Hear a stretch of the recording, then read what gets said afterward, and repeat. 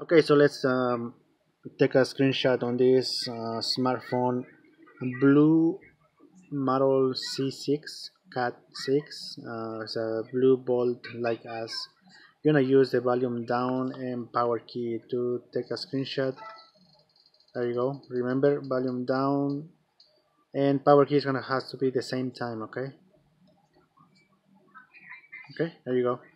And now let's can check your screenshots from either photos, or if it comes with the gallery folder. Probably not, so let's go to, and here is the, okay, so this is the screenshot folder. Okay, and this is where your screenshots are stored. Alright, so I just wanted to show you how to take a screenshot on this blue bolt like as model C6.